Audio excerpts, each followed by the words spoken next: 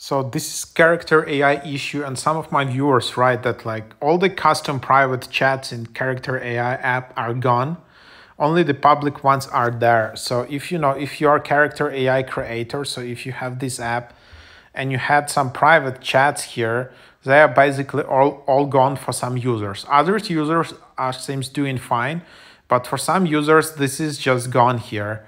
So seems you will need to go and recreate yourself all of it, which is quite annoying. As you can see, all the progress with the chatbot is lost. Even when I'm restarting the custom bots, the chat has to be recreated, and they won't save it all.